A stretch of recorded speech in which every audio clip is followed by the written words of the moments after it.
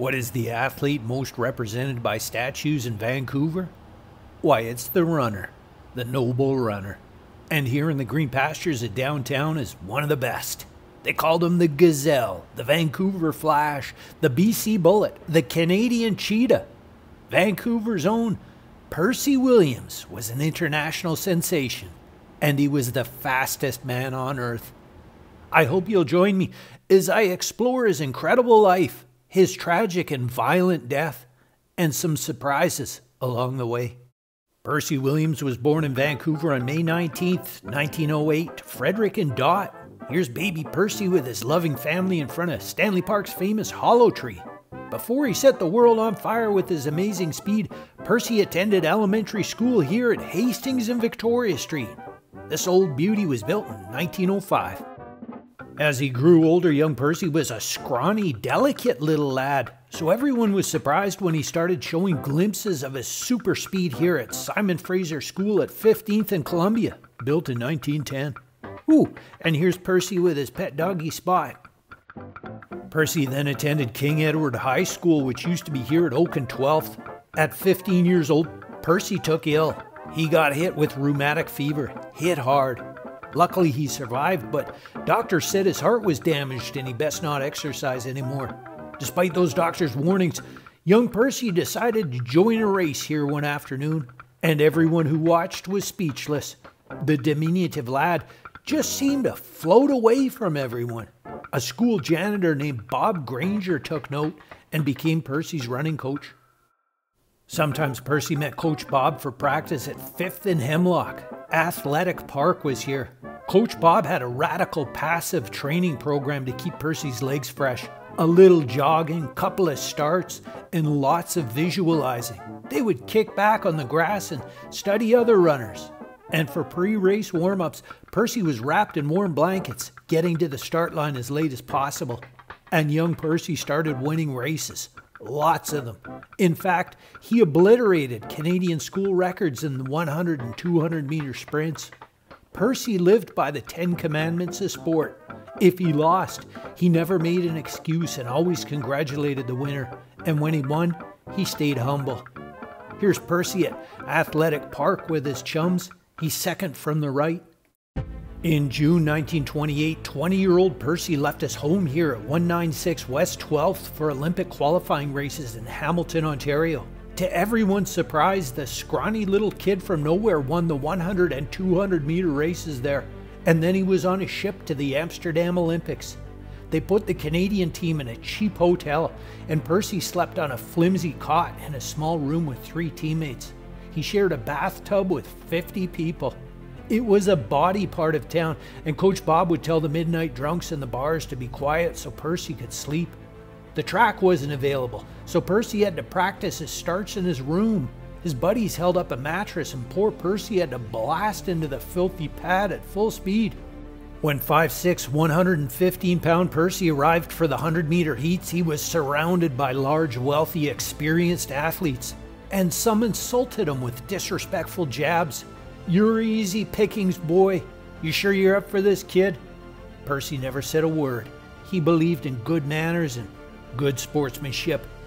Coach Bob would identify the fastest runner in each heat and tell Percy to track him and run just fast enough to advance. And it worked. Everyone was dumbfounded when little Percy made it to the final heat. Bob massaged Percy's legs with cocoa butter and wrapped him in warm blankets. Told him to think it was just another high school race.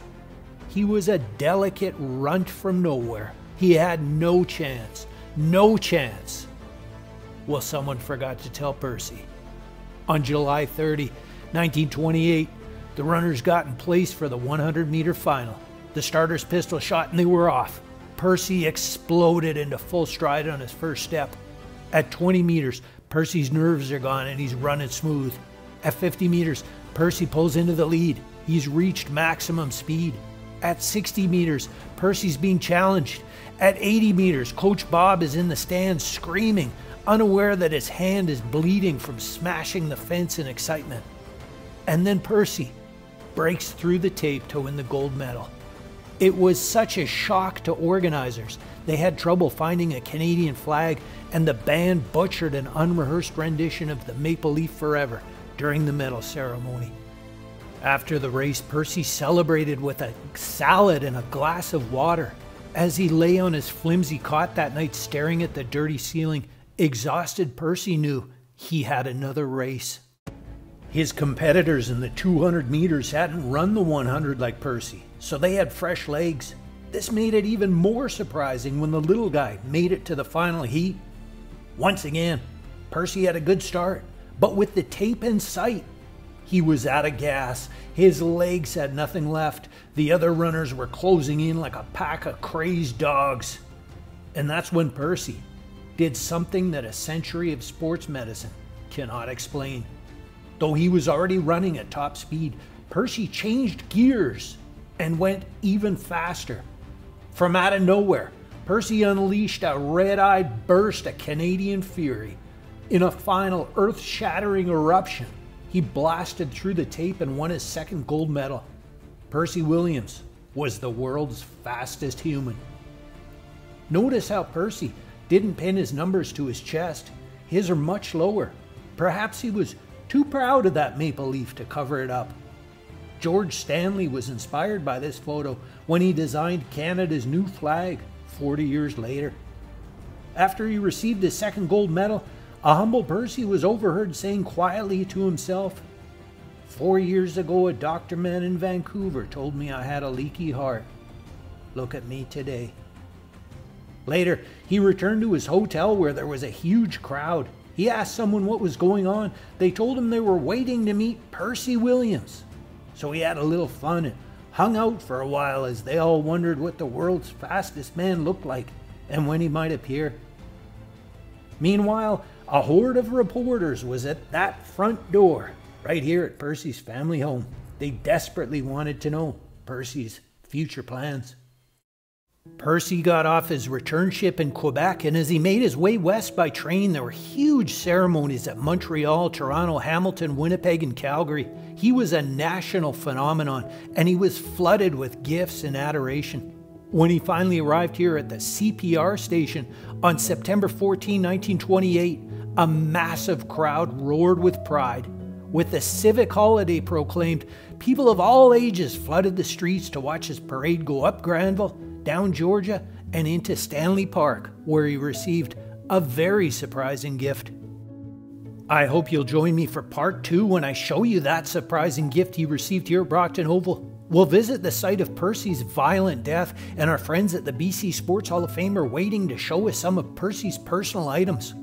I highly recommend Samuel Hawley's phenomenal book on Percy, I Just Ran.